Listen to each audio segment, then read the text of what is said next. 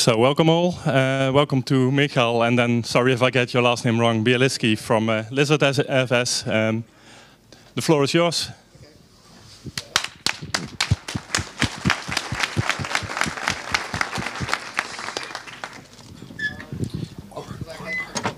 Switch it.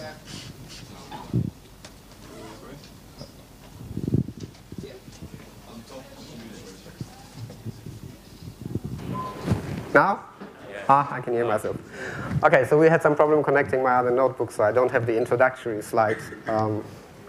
What I just want to show is I'm the community manager for LizardFS, and we are basically a distributed file system.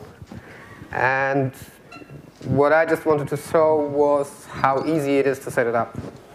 Yeah, I have another talk tomorrow in the SDS dev room where I explain for 45 minutes how it all works. But for me, the most important part of our project is it's just a 10-minute job to set it up.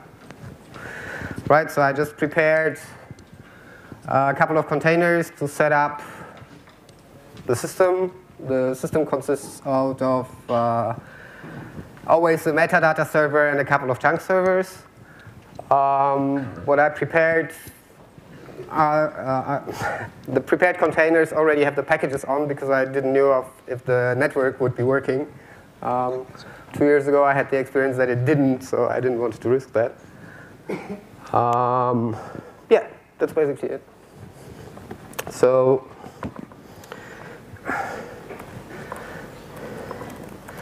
I will first create a master server. Is that visible? I think I move it a bit here. Can you make it bigger? Yeah, that's what I'm just trying.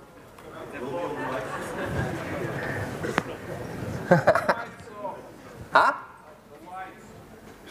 You can, sorry, we can't help you with that, but you can go to the live stream and watch it there on your device.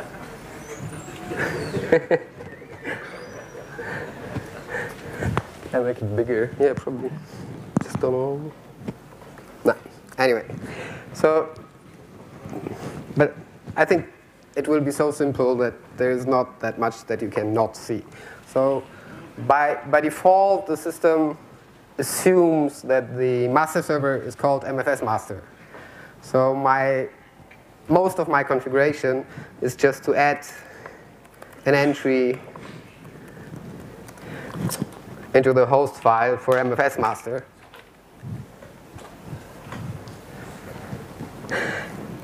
And then just go into the configuration directory and copy over the sample configuration files.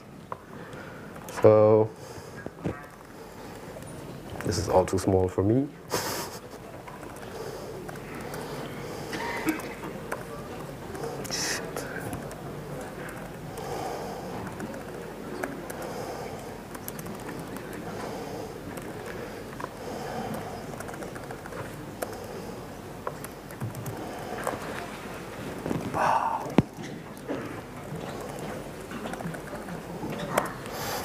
And then copy over an empty metadata file in the MFS directory.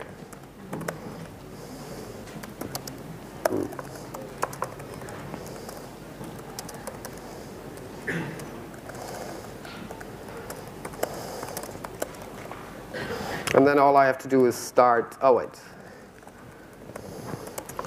I'll still have to let the master server own the stuff, and then all I have to do is start the master server.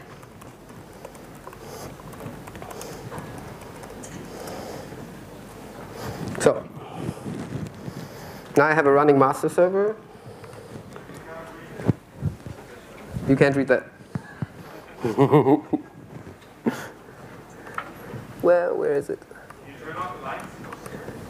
Yeah, I can't. Reverse the colors of the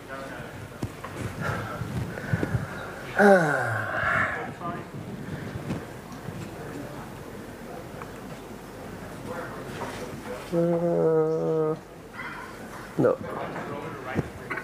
Yeah, it doesn't work. I tried that already.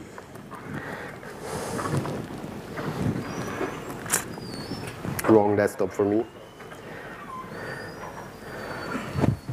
Yeah, I wanted to present it on the Apple, but the converter to VGA doesn't work. So. Anyway. I'm sorry. I think if you turn off the lights, it might be easier to read. I can't do it, so. Not the lights. Yeah, I cannot do it.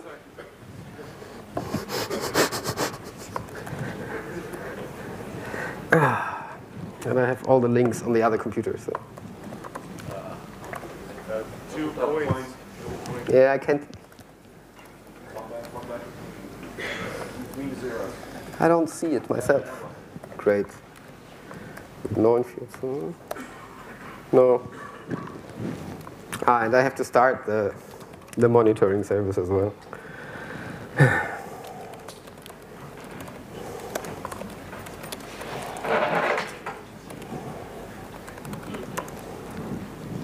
What? You forgot a V. It's white V button. Blind typing.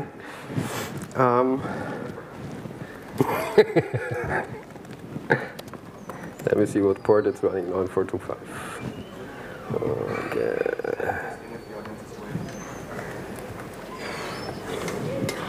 Yeah, still not working. Jetzt auf 5. What am I doing?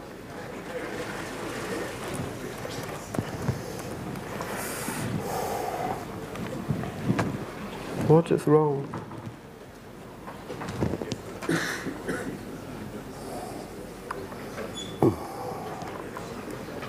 Okay. Isn't it 21? Hmm? Isn't it 21? 9421. No. It's 9425. At least that's what it writes here.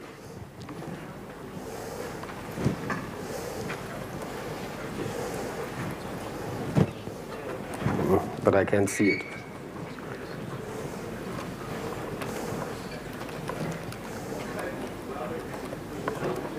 Great.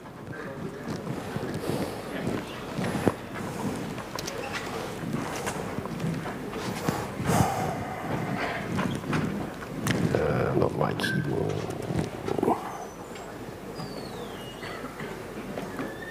It's 9425.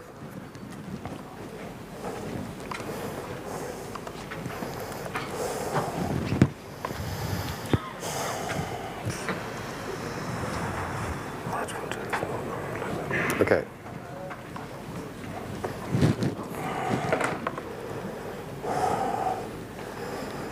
Yeah. Oh, I'm stupid. Right.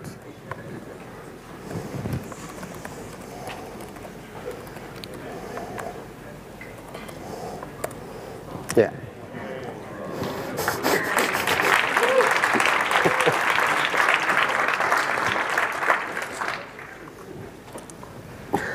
So yeah, I can see that my master server is running, right?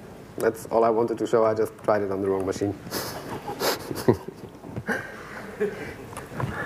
Anyway, so what I do next is connect a chunk server.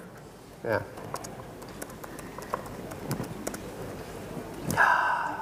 Could you maybe increase the text a little bit?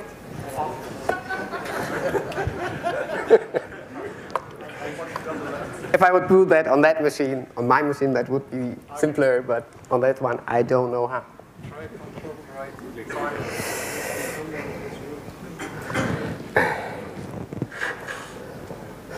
Anyway. You have to get a different converter for tomorrow. So, what I did on the chunk server is basically the same entry in the host file. I think that's visible. It's just for the MFS master, so that the chunk server can find its the metadata server. Hey!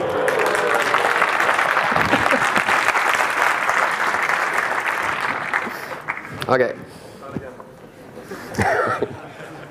Yeah, the MFS master entry is not that hard to see. So the container has the chunk server package installed. It's just on Debian, it's apt-get LizardFS chunk server, and on CentOS, it's the same stuff with yum, right? And again, I prepared a directory for the chunk server where it can keep its chunks. It's called LizardFS1. And all I have to do now is see the right keys in the dark and just tell the chunk server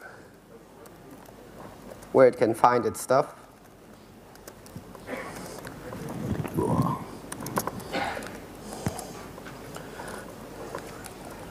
So I just put here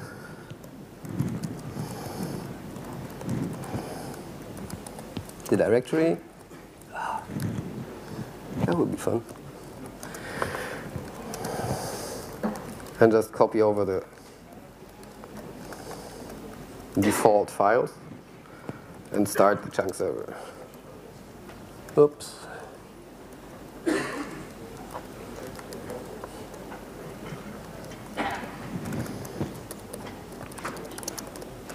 It's probably running already.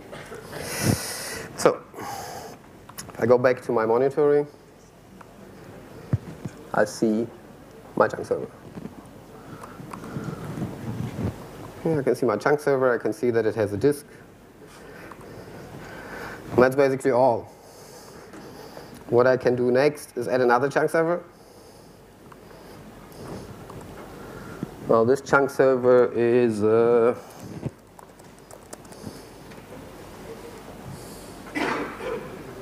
CentOS.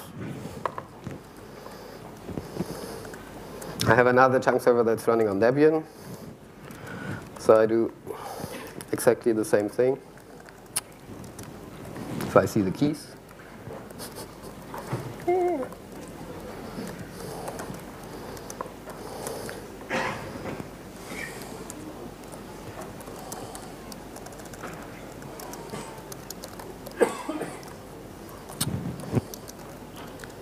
No, it was good self-BI.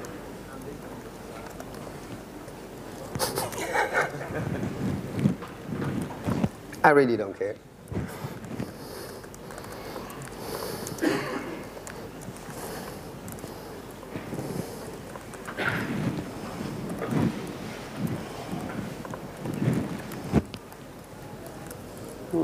That won't work.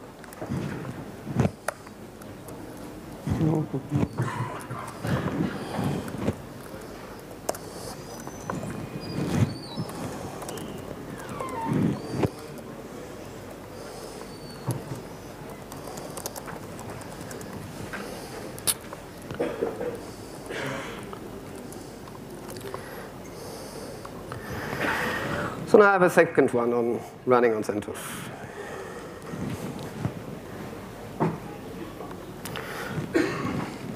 Now, let me see if I manage to connect a dark client.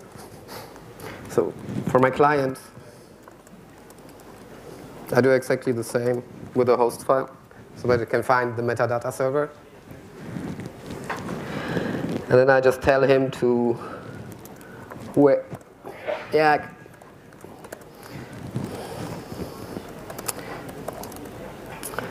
I set him up where he has to mount, where he should mount the distributed file system. And just tell him, go ahead and do it. Oops. Yeah, there it is. So I basically now have a mounted distributed file system on 2 servers. That was all.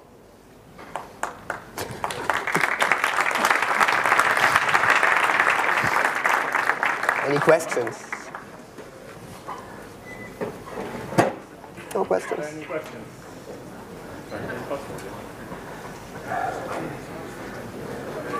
Yes. That's a very silent question.